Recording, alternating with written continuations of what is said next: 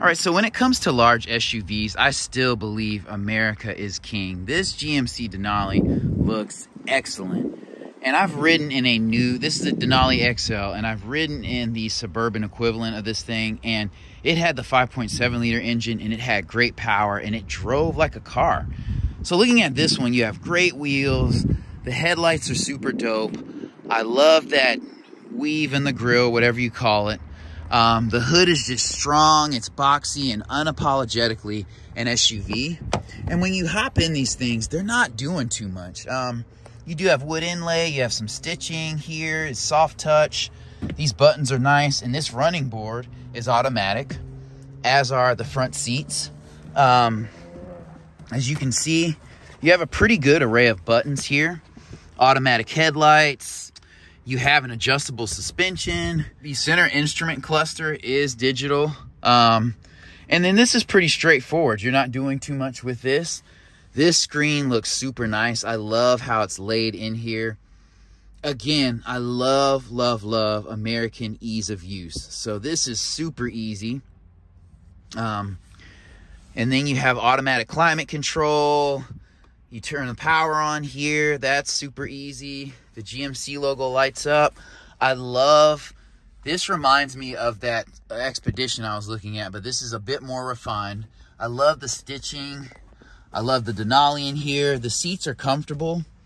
They're not as comfortable as like an Armada because they're a little bit more firm, but you have electronic charging down here. This is a 2021.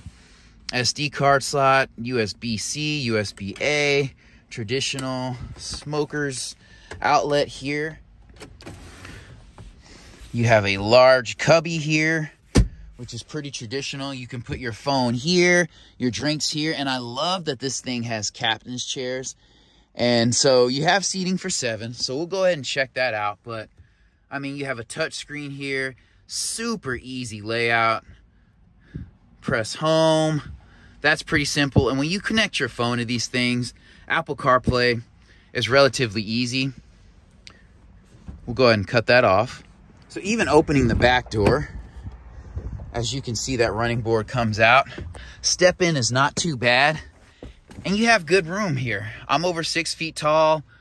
These speakers, or excuse me, these screens in the back are absolutely gorgeous. I don't know, this is probably like a 12 or 13 inch screen. You have climate control back here, heated seats, charge ports here, HDMI input here. That's dope. Yeah, these seats are super comfortable. And then it's pretty easy to get into this back seat too. So climbing back here, like I said, I mean, I could sit back here on a road trip. I wouldn't want to sit back here more than 4 hours. But if you had somebody under 6 feet, you could do that. Or just put them in this center area. You do have cup holders here, which I love. So this seat does pull down and pull up. So that's such ease of use in getting out of this vehicle. And you can also just pull these cords right here to get out of this vehicle. So that is super, super functional. And you have a ton of space back here.